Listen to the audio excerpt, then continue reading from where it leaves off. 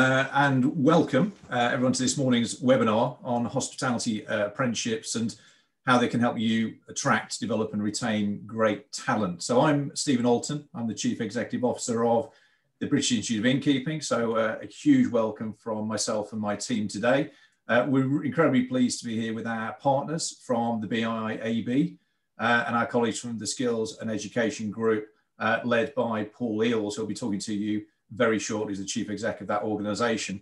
And equally a huge welcome to Mark Holden, who's given up his valuable time as he's reopening his increasingly very busy sites down in the southwest to share his experience around apprenticeships and basically how we get great talent into our fantastic pubs, and which I think we recognise is a challenge ahead. So just to set the scene, obviously it's really encouraging that a lot of our members are able to start to reopen their businesses.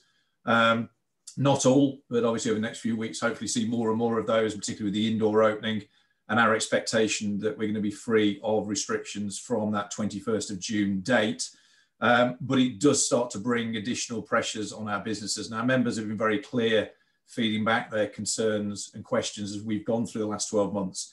And increasingly now it's turning to staff, and it's turning to how are they going to make sure they've got the right teams in place as their venues return to full trading, and very much hopeful of the great goodwill that's been built up around our pubs and the fantastic work they've done over the last 12 months as they could open. And we've already seen that in the early signs of that sentiment coming back to the pub that's obviously been solely missed by so many across the UK. So we know we're going to be busy again. We had some very clear challenges before we went into this with key skills and making sure that we were saying the right things to all those individuals that could come to our sector to join great teams, great jobs, fantastic careers and huge development opportunities under apprenticeships, qualifications and the other skills that we provide, I think so uniquely in this sector. But we have a real challenge with that, and I'm really looking forward to the conversation between Mark and Paul to illustrate the challenges, of which I think we've got a few, but also some of the opportunities for moving us on. So the BII team have worked incredibly hard over the last 12 months to support our members in all things that have mattered to them as they've opened and closed and reopened their businesses again. And that's included simplification of key information, making sure they've got things in their hand that they can action, because there's been a lot of complexity. And I think we're into a similar field now with apprenticeships, kickstart, recruitment, development opportunities. So today was an opportunity to bring some of that BII approach to this critical topic, to review that very clear direction of the opportunities that you could take advantage of. Insight from our members has been critical through the last 12 months. We've asked of you and of them on several occasions, and that information has allowed us to take a very clear voice into government. And for my pleasure, I've been speaking to government week in, week out with members of the team to make sure they're in no doubt about the challenges that your businesses have been through, and equally, what is needed to support their recovery as we move forward. So we continue to do that, and I think definitely on this topic of jobs, talent management, skills development, etc., there's still a lot more work to be done, and there's more support that we need to gain from government. Because behind all this, we're a fantastic sector. We were growing before it. We support huge amounts of employment directly in the pub sector and wider hospitality. And it's only through that job creation that we're going to get through this and recover the economy. So we're a key sector and deservedly need to be given that time with government. So we'll continue to push for that. Equally, we're here to recognise fantastic work that our members have been doing. So if it's via our Heart of the Community Awards, doing all the amazing things they've done, both when they've been open and closed, keeping connected to their communities, and National Innovation in Training Awards. And I know, Mark Holden, you've secured one of those awards yourself in the past, recognising the fantastic work that you and your team do and your commitment to people development and really looking after your team. So I'm sure you'll be referencing that as we go forward. So basically, we're very pleased that we've been able to support as we have so far. There's a challenge ahead. We're well aware that this recovery is going to take a number of years to rebuild these fantastic businesses. And as ever, the feedback is it's great teams that are going to make the difference to give that fantastic hospitality experience that we know matters so much. So that's the brief kind of intro today. There's going to be lots of time for kind of, I think, Q&A at the back end of the session, Paul, led by yourself. But really want to get into the hands of the experts now on how do we help you all unlock the opportunity around getting great people into your businesses. So Paul, can I hand to you at this point? You certainly can, Steve. Thank you very much indeed. Good morning, ladies and gentlemen. It's really good to be with you. Delighted that we've developed the Skills and Education Group this strategic partnership with BII that hopefully will come to a real fruition for members. BIIAB is an awarding body for the sector and of the sector. My background, I was brought up in hospitality. I'm a fellow of the BII, a proud fellow of the BII, and I'm delighted that BIIAB has become part of the Skills and Education Group, but with a strong strategic partnership with the BII to support its members and the needs that it has. So today's session is our first public outing together in terms of to be able to talk about apprenticeships, how we might support your businesses, as Steve says, as you begin to trade following this pandemic. The session is really a conversation between me and Mark Holden. Mark Holden is director of In Cornwall, 3 pubs in the southwest, who has been an advocate of apprenticeships over the last a good number of years. And really this is hopefully is a session about how apprenticeships can benefit the business, some of the challenges that might come along the way, but equally how engaged and how beneficial it has been to Mark and his organisation. We've got some slides to share at the end around some of the incentives that are available that you can pick up to support you, and our relationship management team, which is headed by Kay Jackson, who's on the line today, will also be able to signpost you post this meeting. And we've got one of BIIAB's experts, EQA, our lead EQA, Neil Farker, on the line to participate in the Q&A session later on today during the session. If you want to ask a question, please raise your hand. I've got a team around that are keeping their eyes out for people with their hands up. If you don't want to put your hand up, or you want to type in, please type in the chat and we'll pick up the questions through the chat as well. If the things that are going on through the session that Mark and I have together and there's some points that you want to raise, please raise them and we'll pick them up at the end of the session too. So Mark, good morning to you. Thank you for taking the time to be with us this morning. Would you just outline a little bit about your organisation and the apprenticeships, why you got involved in the apprenticeship journey in the beginning and how it's helped your business a little bit? Okay. Welcome. Good morning, everybody. My name's Mark Holden. I'm company director of In Cornwall Limited, based down in sunny Cornwall.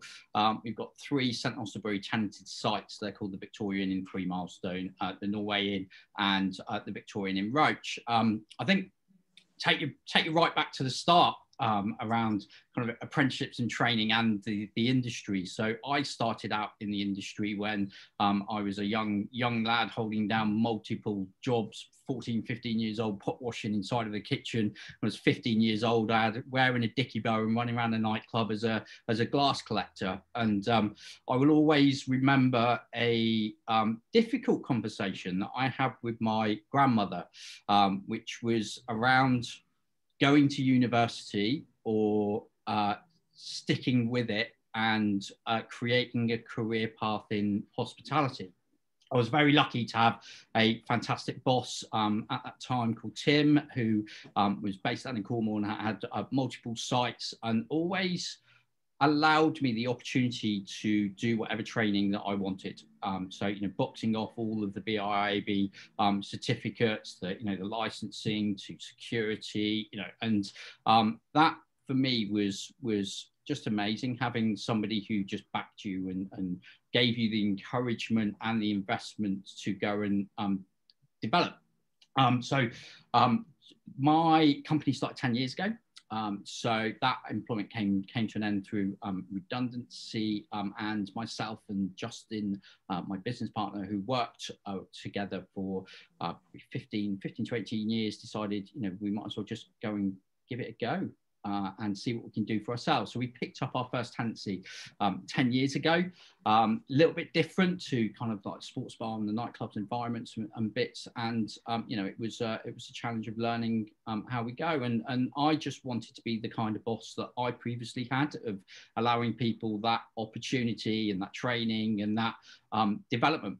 So we, you know, initially started using apprenticeships, I think it was about nine years ago, of just a way of getting people more engaged into the business to try to assist with retention, and also painting the picture of what a fantastic, quick career path that you could get within hospitality, and the diversity of it as well. So, you know, we use apprenticeships for front of house and for kitchen, for management, for leadership. You know, I'm even now looking at probably marketing and design apprenticeships. Yeah, so that's how we started. Brilliant. You've just picked up on retention, Mark. Has the apprenticeship program, how many apprentices have you had, and has it been useful for retention? Because obviously staff retention in the pub trade is not always where we would want it to be. I think there's two conversations there for apprenticeships. Okay. I think there is apprenticeships for recruitment and apprenticeships for retention and development. Okay. And I try to keep those two quite separate. And if I'm honest, the majority of the apprenticeships that we've had, and or our team members that have been on apprenticeship are existing team members. And it's trying to provide them with the right information and the right knowledge of what can be achievable, what they can learn, what they can develop in, what they can get their teeth into for, you know, the next 12 months and the next 18 months. So it kind of goes hand in hand of that personal development plan. And then on the other side of it, there's the recruiting side, so bringing young people into the hospitality trade and into the business, and showing them what can be achieved. You know, we've done it. You know, I've done it myself. You know, right the way through. Start making that decision not to go to university, and to back yourself and back your own skills and back your own talent and dedication. Okay, and how has that approach benefited your business? It's huge. You know, I will never stop promoting and providing or putting apprenticeships in front of people. I just think it's a great way to provide focus. It's a great way of getting lots of output for the business. It's a great way for yourself to actually, you know, step out of the business and work on your business without probably actually realizing that you're doing it, because you're working alongside side by side somebody else. Mm-hmm. I think that the key for me, I'll tell you one of the best success stories that we've had is one of our sous chefs at the moment. So a lad called Darren. He was 15 years old, and he came to us from his work experience. You know, really young, you know, and he just loved being in that environment. And I sat down with him afterwards and kind of said, you know, what are your plans? What are you planning on doing? And it was that conversation around, well, I'll probably go to college and not sure what I'm going to study, you know, really into photography. And I chatted to him about apprenticeships, and he wasn't sure. And I was like, look, you know, best thing to do, let's just sit down with your parents. Let's have a meeting, and let's, you know, bring them in, and we'll just dive into it a little bit deeper and see what that means for you. And they can ask any questions that they like. So they came along to this meeting, and, you know, I pointed that out. And the first initial reaction that I get when I talk about apprenticeships is cheap labour. And that really annoys me. It doesn't necessarily have to be. Why does it have to be? And then as soon as you get rid of that stigma and get rid of that hurdle, then you're able to have some really good conversations with people about their personal development and about their careers. So Hence, with Darren, he decided, agreed with his parents, came on board, went through his level 2 apprenticeship, then upskilled, and then did his level 3 apprenticeship. All of that probably took about 3 years. He's done lots of leadership training alongside of that, lots of mentor, and he's now 22 years old, in a middle management role, has grown and developed as a fantastic leader, and he's on the verge of putting a deposit down for his first house. And that story I love telling, because that sums up apprenticeships to me. That you can, if you've got somebody, if you get the relationship right, you get the right person with the right employer, you can achieve fantastic things together. And he's been a great added value to the business, knows the company, knows the business, knows the financials inside and out. And then, so what we then try to do is when people get into that level, then we try to bring additional lower level apprenticeships underneath them as well. So at the moment, I've got a new scheme that we're looking to put together where I've got level 4s, level 3s, and level 2s all coming in front of house. So they're all mentoring each other and providing each other projects and assessing. And that works really well, because you've got people inside of the business that have been there and that have done it and have gone through that process, encouraging those lower levels and pushing them through. It sounds to me, because quite often you find with some employers, they phone up their training provider, ask them to find an apprentice, and they work. You do the interviews, they start the job, but the training is quite separate from the training provider and the employer. It sounds to me like your success is quite linked to your involvement in and your integration of that apprentice into the business. It's like anything though, isn't it? You get more out of what you put in yourself, isn't it? It is fantastic having a good training provider behind you. And we've got a great one, True and Penwith College, that down the road from ours, are amazing at what they do. They've got such passion for hospitality, and they provide added value to our business. And I would say that they're an integral part of our business and the development and the growth of our team members and our company as a whole. Okay. Well, as our company is grown by our people, and when we try to encourage that movement up the ranks and push people through our company, and if it wasn't for talent within our business, we wouldn't have expanded probably. So the college and the college, all the education providers play an absolute key role of that. With apprenticeships, there was something called a 20% off the job training that people have to do. That can be either in college, or you can also do bits and pieces yourselves. So we've got a great relationship with all of our suppliers, and we try to encourage our apprentices to spend days out of the business and go and experience, whether that's in a fruit picking inside of a field or a day down at the butchery. I've even had some of our chefs down at a menu making factory in a little hut, and they're able to use all of the bindings and the covers, of which the majority of all the covers are made up of wallpaper. Never knew that. I went down with them, and you can just see all the pieces of the jigsaw just clicking and just coming together when you experience things that are outside of your business as well. Okay. And in terms of, so you're working with a provider, apprenticeships have changed recently in England. If you're outside of England, it's not quite the same, but there's now apprenticeship standards. So you're working with True and Penwith and the BIIAB in terms of endpoint assessment. Can you talk us through a little bit about how that works and how that relationship and how apprenticeships have changed over the last few years? Yeah, so for me, it's also a learning curve, and the more that you end up going through the process yourself, the better you get at it, the more confident you get at it, and the more that you end up benefiting your apprentices as well.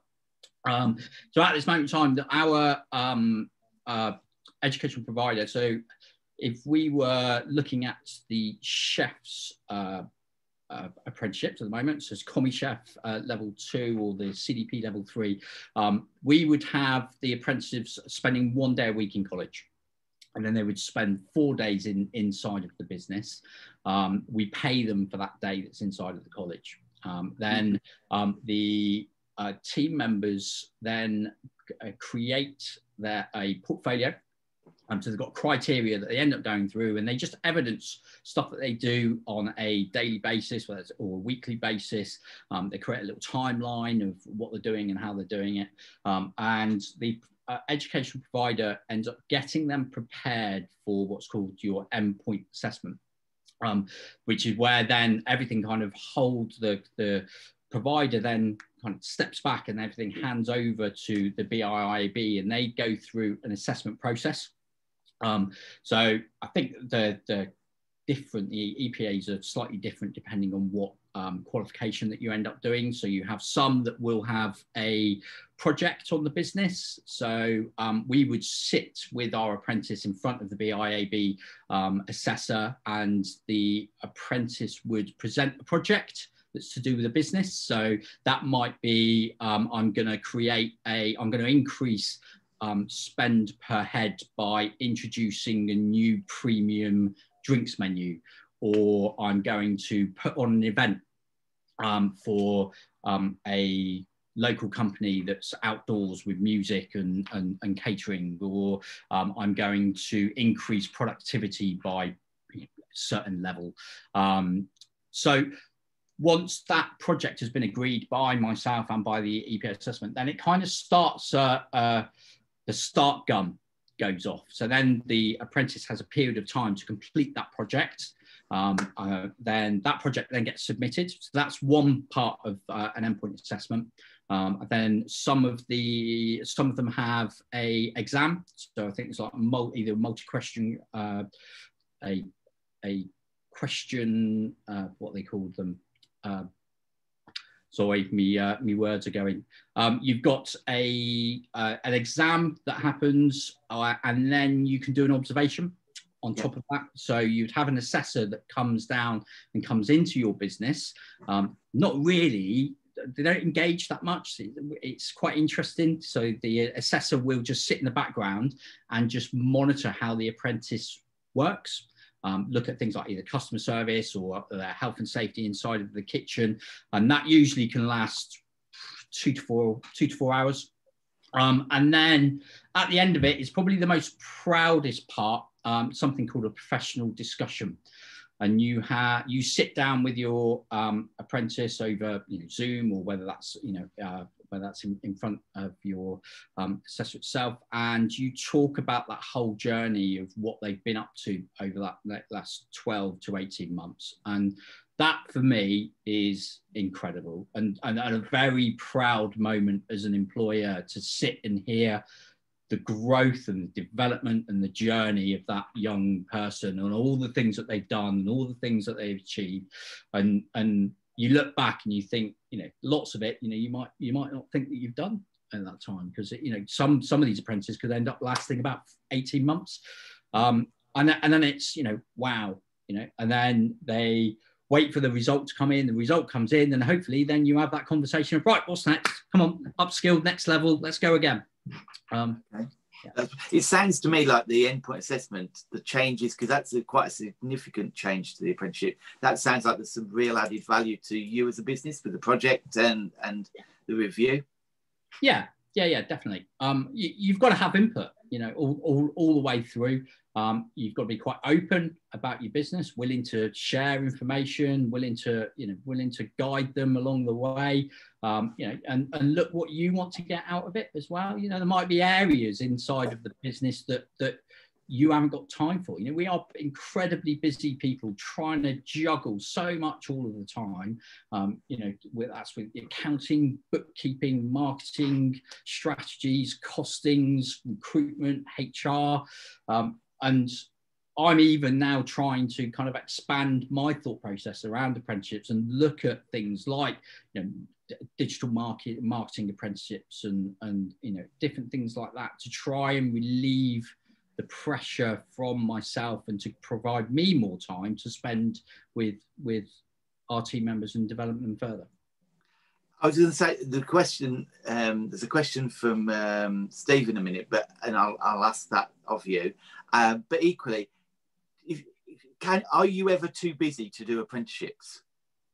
Is my question, or is it actually a business imperative from your perspective? It's investment. You know, that's every apprentice that I take on. I treat that as a long-term investment. You know, there is absolutely no point in taking somebody on that you just think that you're just going to use for the next 12 months. There has to be a long-term plan, a long-term picture with it. And I think that's where you get the most out of it. Where do you want that person to be? What skills and what jobs do you want them to be able to be competent to do after 3 months, 6 months, 12 months, 18 months? Okay. I mean, that's a bit like, that sounds like good employee development, approach to good employee development and management. But you know, it's not the only thing that we do. You know, there's loads of tools that we use that we throw into the mix. But you know, apprenticeships are really important. You know, and particularly when recruitment gets really tough. You know, it's a great way of bringing people in at that lower level to try to bring more young people into the hospitality trade. And we encourage all of our managers to get involved with some of the local schools as well. You know, so that's a great way in. You know, get in contact with your local career advisors, let them know what you've got going on, talk to them about your business and the opportunities that inside. Let's promote and all collectively sell how brilliant the career paths and the opportunities that hospitality can bring to people. Because if we don't, they won't know about us. You know, and you'd be quite surprised at the interest that you'll end up getting from that. You know, we've taken the likes of Darren and some of our apprentices to like career shows and talk to young people about their career path and got them chatting about how it's benefited them and the challenges that they face, but also the opportunities. We talked briefly yesterday about when you and I were having a conversation about the shortage of chefs and staff effectively applying for jobs in the southwest. I'm sure with Brexit and with all sorts of other issues across the country, yours is not just a story of the southwest, it's a story of across all BII members. And I just wondered, how is the apprenticeship program proving a real incentive to drive people to your organisation in terms of for careers and for jobs?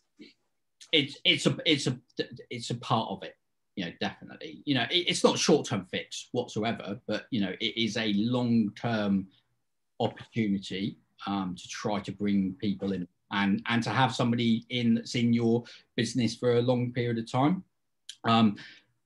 We've used apprenticeships for retention-wise and development of our managers. Because like the level 4 in the level 3s in supervising, creating kind of team leaders, and the level 4s in hospitality management and hospitality leadership. You know, all of that is to try to get our team members engaged for a long period of time in the business. And in terms of, just before I'll move on in a minute, but I said I'd talk about I'll ask Steve's question. And the Steve's question is, Mark, what impact have the apprenticeship projects had on your business? You know, they all have fantastic inputs. You know, each project, whether that's an event that's put on. So I can remember one where there was 2 of the apprenticeships put on a garden party for a local industrial estate and promoted it and put flyers on, put music on, put up a stage, an outside bar, a gym menu, and the turnover increased by 75% for that day. You know, so it's just little things like that. You know, the recent one, a level 2 apprenticeship, was looking at the service levels of coming out of COVID and what we'd need and increasing, creating a drinks menu, putting premium items on, spend per head's increased, the sales mix is altered, so it's gone more wet heavy than food heavy, so all of that has a contribution to it.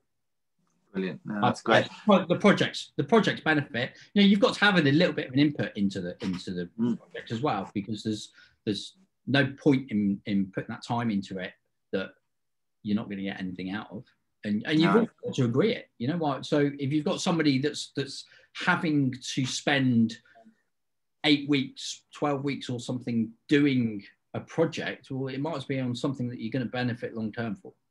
Absolutely. That's great. Bobby Baxter's got a question. What happens if you're wrong? And this is about actually recruitment and selection and putting people onto the program. His question is, what happens if you choose the wrong person and, for example, they don't put the required effort in? How do you expect to recover your investment? What if they leave sooner than expected? It's great when you get some coming through and do a really great job, but finding the right people is always challenging. Yeah, definitely. And you know, they are. It's tough. You know, apprenticeship is hard work. You know, definitely. And I think it's no different. You've got to treat apprenticeship and recruitment. It's no different to taking on anybody else. You know, there is risk. You know, of course there is. But what we try to do is take somebody on first and get them embedded into the business first. You know, probably about 3 months early, something like that. And then you'll get a pretty good idea of whether they're going to be able to withstand and they're going to last. Follow your gut. It's all we do the majority of the time, isn't it? You know, you can get a really good gauge from somebody within that three months. Very rare do we kind of take somebody on right from the off. And you also work with your provider as well. You know, because they're going to have a really good insight. You know, some stuff that you will see maybe at college that you won't see in-house, and that's got to be a 360 communication and how that they're doing. You know, treat your provider as an invested interest in your business. Okay, brilliant. Are you using any of the government initiatives like Kickstart as part of that pipeline, as part of that process to the induction bit, the 3 months that you described? Obviously that's a little bit longer, the Kickstart, but are you using that scheme or considering it? Yeah. So we got 7 now 8 Kickstart roles that we are recruiting for. With the pivot of the business, that's given us, you know, new roles to bring in. So people, you know, looking after the mornings, trying to increase kind of the breakfasts out in the gardens, bits and pieces. So we are looking for 2 Kickstarters in each business, one front of house and one for kitchen. We started that in November. We've just taken on 2 Kickstarters and we're still recruiting for the others at this moment in time. There is great opportunity on there with a humongous amount of reduced risk with the funding that's coming from the government. I will be, you know, if the Kickstarters last, which I think that the ones that we recruited, you know, will, I will be offering them an apprenticeship. So I think the Kickstart and the apprenticeship schemes can work brilliantly hand in hand. But it's like anything, you know, you're only as good as your own recruitment, aren't you? You know, and what you've got to do is find the right person that's going to fit you, that's going to fit your business, that's going to fit the training provider, and build on that relationship. You know, you've got to have the confidence that they're going to last.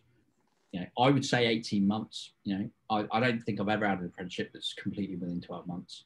And 18 months is a good period of time for development. Okay, brilliant. We've got quite a few questions coming in, so we'll clear some of these off. Kate says, you describe apprenticeships as being an investment. Can you quantify what return your business receives, e.g. cost savings associated with creating a recruitment pipeline, allowing for expansion into new business areas to benefit motivations workforce. Have you got any clear return on investment for? It's difficult. It's difficult to put into figures, but things like there is a cost to recruitment. Whenever we've got an apprenticeship vacancy, we also try to recruit ourselves, as well as allowing the provider to also go out and find young people. We pay over what the national living wage, the national apprenticeship wage would be. There is investment because you have to pay for them while they're at college. Okay, so you've really got to have a little bit of a think about that. Look at your wage percentages of how that you can manage that, and then think about when you're creating that wage or you're creating that salary. Try to incorporate that into it as well. Things like the 20% off the job training. If they've got to go into college 1 day a week, incorporate all of that in, because I think that's quite important.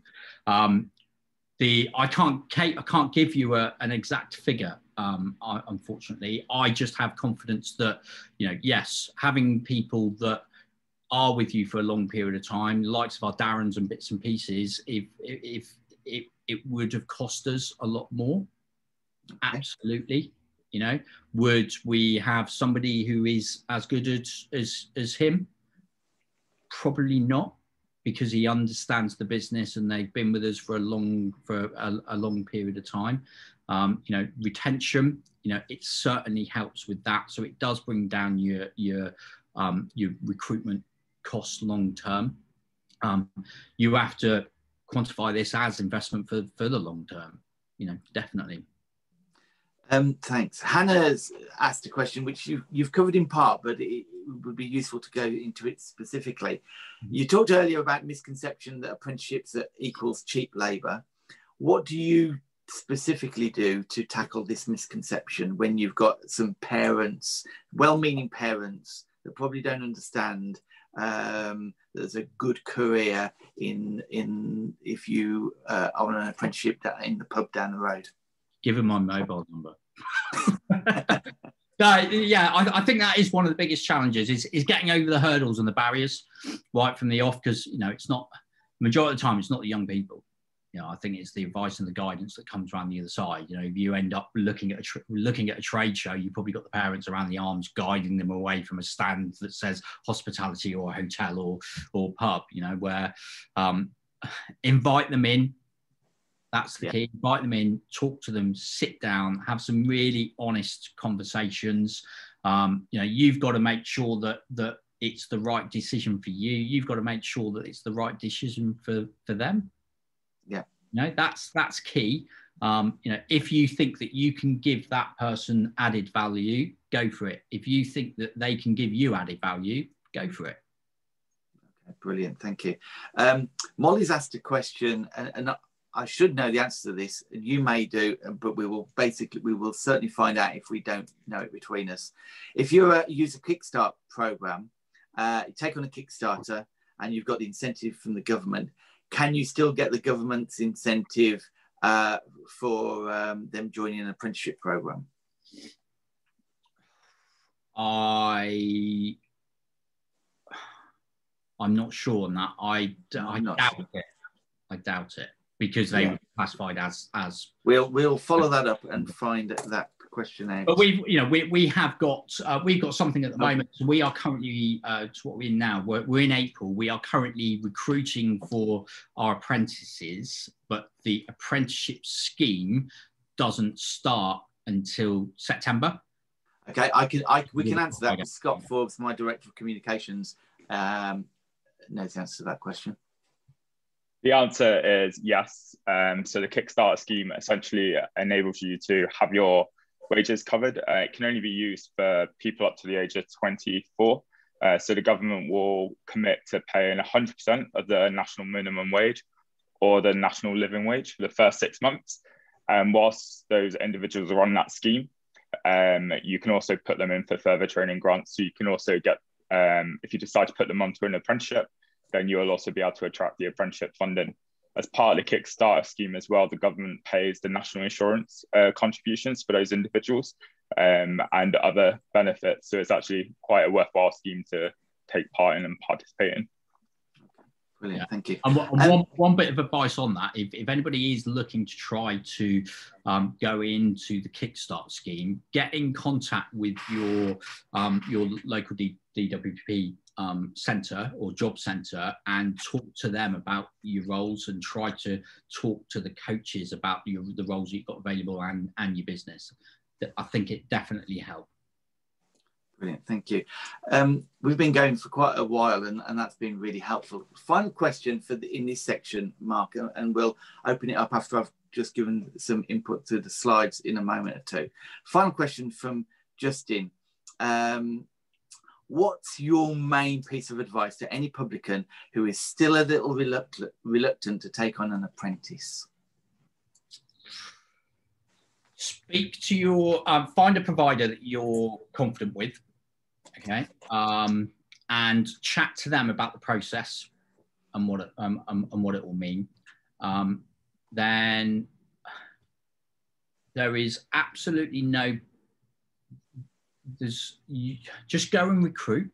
There is no harm putting an advert out there. You don't have to commit to anything, and just see if you can find somebody that could be brilliant. And I think that's the key. You know, you don't rush. You don't have to rush into these things. You don't have to commit to anything. But it's all about trying to find somebody who you can build that relationship with. And I think if you get that right, then you'll love it, and you'll do it again and again and again and again. And get involved in your own recruitment. Okay, so some providers will create a job advert for you and put it out on Get My First Job, or you can go and find somebody yourself, or look internal as well. I think you'd be quite surprised at the amount of ambition that might be in there of your own team members that might want to develop and might want to do something long term, because apprenticeships can benefit them. But important to have that open conversation of, if you went and you did an apprenticeship, it probably it wouldn't affect your wage, because that's a lot of what we face. Initially, you say, oh, I want to go on a like a level 3 or level 4 duty manager or something like that, looking for growth and looking to develop. The initial thing was, no, well, I don't want a pay cut. Well, you don't have to, and it really, I think that's one side that the apprenticeship scheme frustrates me more than anything else, is the way that it's just perceived as just being reduction in wage or reduction in or cheap labour. Like, really gets on my, anyway. No, that's brilliant. Thank you. No, that's absolutely fine. Thank you very much indeed. I also take away from this that the success of an apprenticeship programme is as successful as you make it as the publican. That actually your passion for it and your engagement in it is provides you with dividends back as an organisation.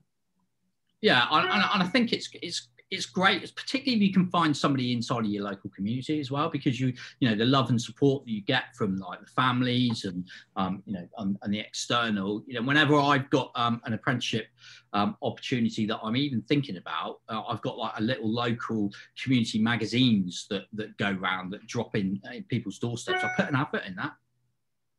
Right. I'm trying to pull in from that local community of people that are around, anybody looking for, not quite sure what they're going to do. Now's a really great time to start thinking about that, because you've got all of the secondary school kids that are back into school. The pressure's going to be on. What are you doing? What are you doing at college? I've got one lad who has been doing 1 day a week with us, again, similar to what Darren did. Got him in from work experience, spent the day, and he's like, do you want a job? Well, yeah, great. So he's doing 1 day a week in school. He's about to go into to start a catering apprenticeship. And I was like, well, he was going to do it full time in the college. And I was like, well, why don't you just do it with us? You know, spend 1 day a week, earn lots, and then so we'll start that process all over again of, you know, let's sit down, let's have a meeting with your career advisor, let's have a meeting with your parents, let's see what you can, allow me to demonstrate the advantages of doing an apprenticeship in-house. Brilliant. Okay, Mark, thank you very much indeed. That's been really, really helpful and really insightful to how you use apprenticeships. We'll stay around because I'm sure there'll be some further Q&A from people at the end of this session. So thank you for now for your input this morning. I really, really appreciate that. And I think everybody will agree that's been a really great insight to how apprenticeships can work. I've just got a few slides I want to share. So I'm just going to share my screen. Now I've just got to work it out. There we go. So just an overview of apprenticeship funding, and you'll get these slides along with a link to the recording after this meeting. Employers are entitled to help from government either to pay for apprenticeship training or assessment, or as an incentive payment for other costs. The amount provided depends on whether you pay the Apprenticeship Levy. Apprenticeship Levy, you may well have heard a lot about. That's if you've got a payroll that is more than £3 million a year. Not many of us have that, but there will be some that do. So you will, if you're in that category, you will have access to some direct funds. If you don't pay the levy, there's a 5% towards the cost of training and assessing your apprentice. The incentives, the incentives are available. Currently, there are various government initiatives. These are the ones for in England specifically. If you're in one of the devolved nations, there are other specific incentives. For any new apprentice, regardless of age that you recruit, to the 30th of September 2021, there's an incentive. You will be able to apply for incentive payments for these apprentices between the 1st of June and the 30th of November. There are additional payments for apprentices aged 16 to 18 and those under 25 within an EHCP plan. That's an educational support plan. For new apprentices that join your organisation between the 1st of August 2020 and 31st of March, you're entitled to the following. That's obviously if the dates have just gone, but you may well be able to claim those grants up to the 31st of May. Government is also providing for incentives for employee apprentices that have been made redundant.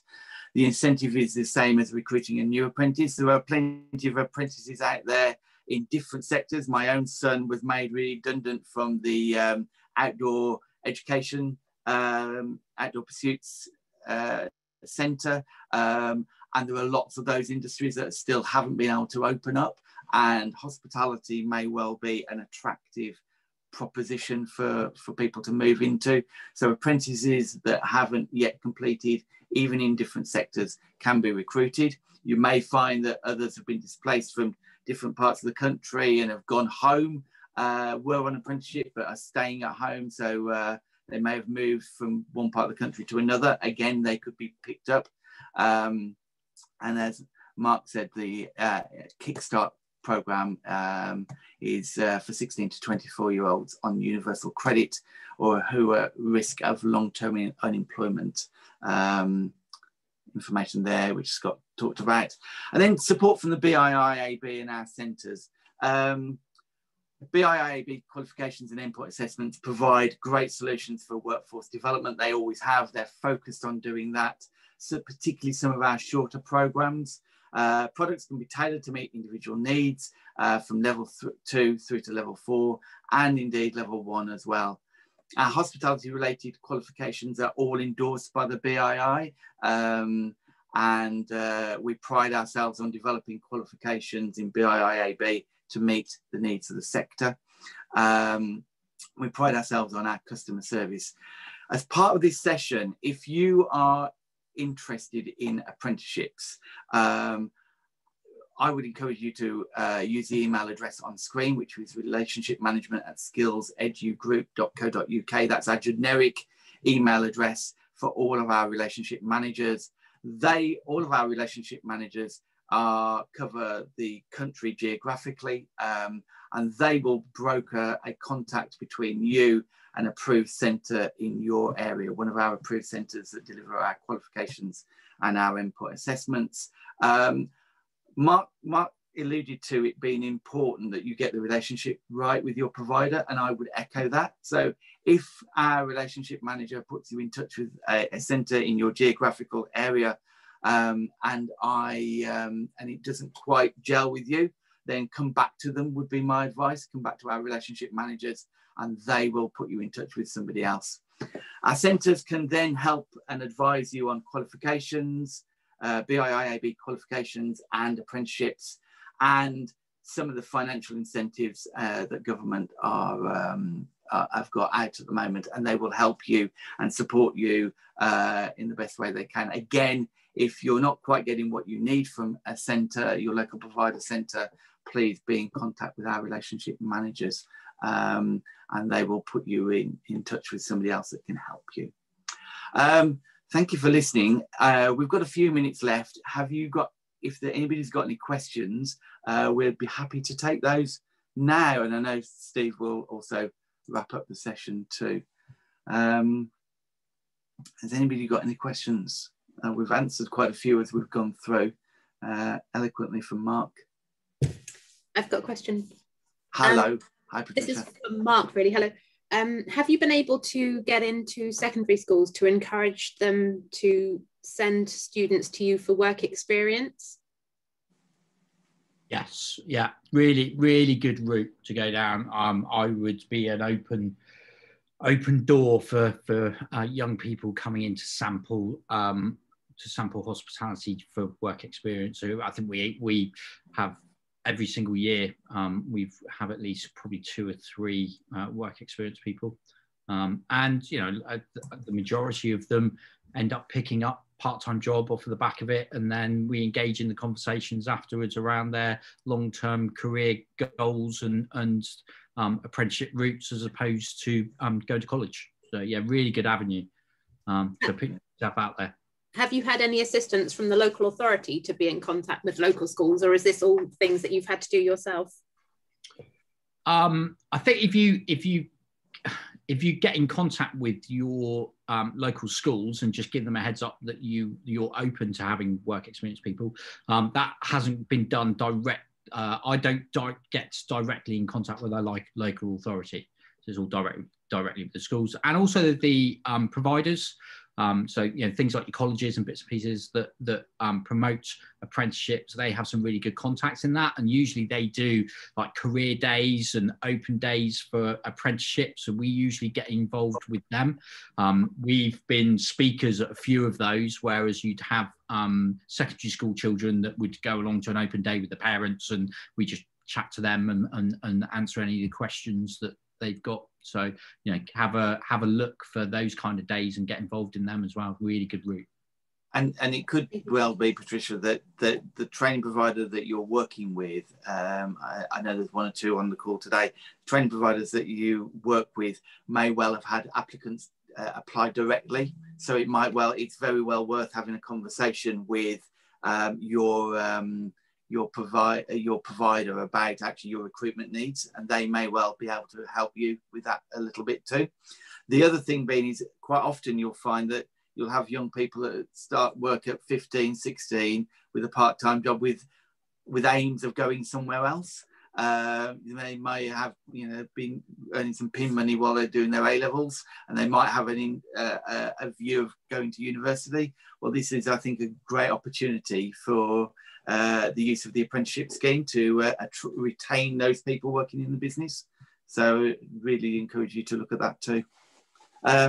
Andy, I think for me, but I can just pick up, apprenticeships aren't just for young people. Yes, absolutely. That's the case. I think it's really, really important. It doesn't matter how old you are. There's an opportunity of an apprenticeship out there for somebody. Entry level recruitment for apprenticeships, brilliant. But think about that for development and also the older. If you're looking for at management level or something like that, having an opportunity of a level 3 or a level 4 leadership qualification, at least then you pretty much know that you're going to have a good retention for that 12 18 months.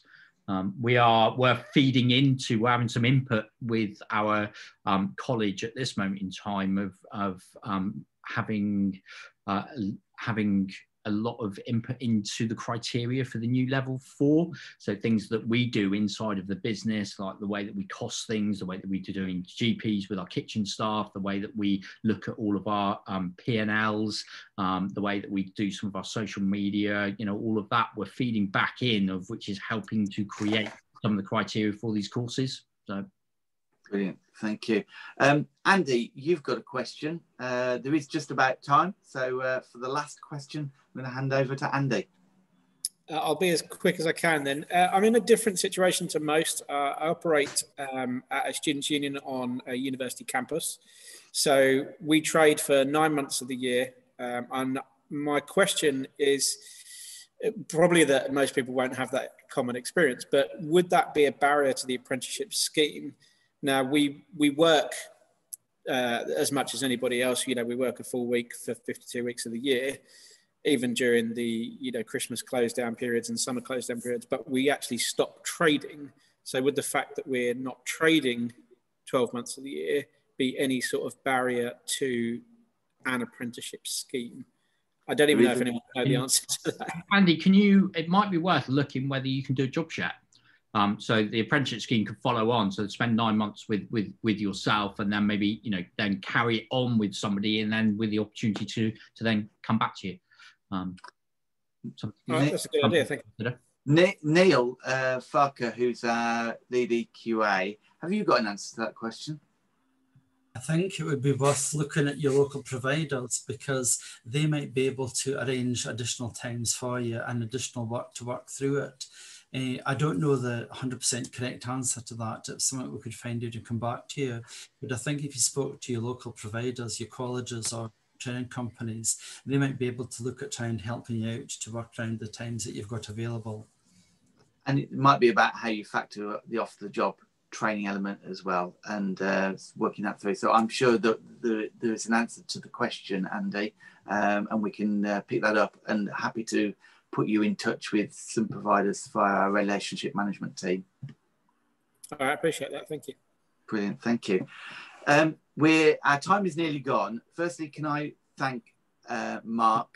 Thank you, Mark, for sharing and being such an ambassador for the apprenticeship programme. It has been fascinating listening to you, and quite inspiring actually to see how you have made the apprenticeship programme a real success for your business.